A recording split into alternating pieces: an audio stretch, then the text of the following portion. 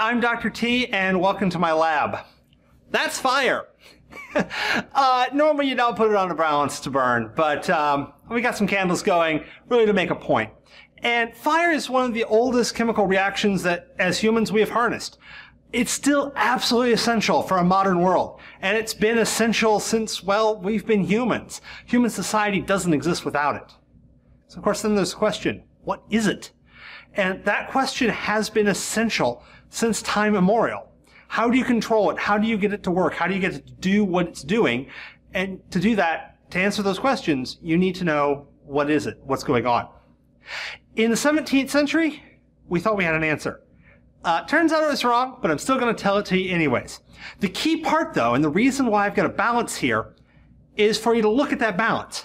Notice the numbers. Notice how they're going down. Admittedly, not much. It's just a couple of candles.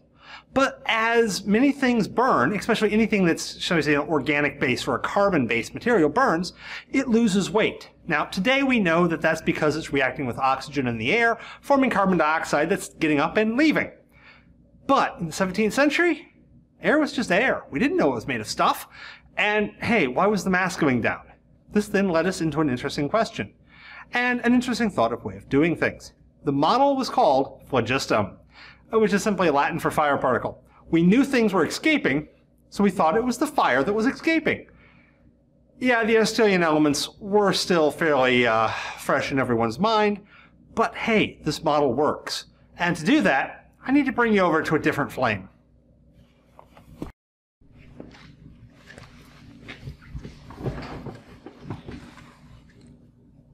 This is that other flame. This is a hurricane lamp, admittedly a product of the 19th century, but it shows us how understanding how fire works led us to make better and more useful products, including this critter. So this guy's known as a hurricane lamp because it can block cross breezes, and if you believe the marketing, it won't be blown out in a hurricane. It probably will be. Probably bad things happen with fire and hurricanes, so, blow out your lamps before the hurricane hits. But let's look at this guy. You'll notice he has this chimney. Now, this chimney serves a couple of purposes. For starters, it's actually stopping the breeze, what makes it the hurricane lamp. But it's also redirecting air. Now, with phlogiston theory, it was thought that things that burn give off a fire particle. But it doesn't just go away. It has to be carried away. It has to be carried away by air.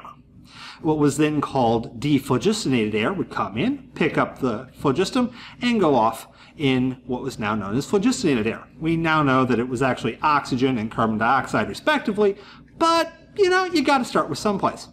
This then told us a couple of things. Fire absolutely depended on air. So you needed a good flow of fresh air in order to get the fire to burn, which is entirely correct. You need the oxygen. So, how does this get this? Well, as you know, when things get hot, they expand and become less dense. So, as the flame burns inside the chimney, it's hollow, so the air expands and rises. As the air expands and rises, it leaves a slight vacuum on the inside in which cooler air from around the room can enter. But you're saying, how? It looks sealed. But not quite.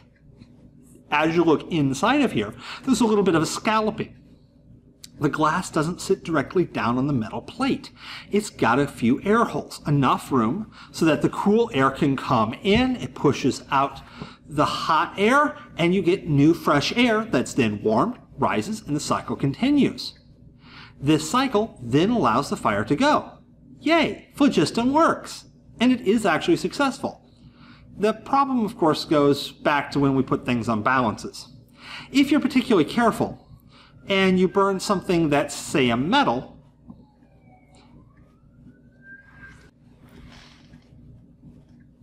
now let's talk about the problem with phlogiston. Yes, it works for this. It works great. It's a wonderful model. The problem, of course, is it doesn't work everywhere. If you burn, instead of an organic compound, something with carbon, you burn a metallic thing, say some zinc or magnesium like you would get in a road flare, yeah, it doesn't get lighter. It gets heavier. It actually gets a lot heavier. Initial experiments missed this.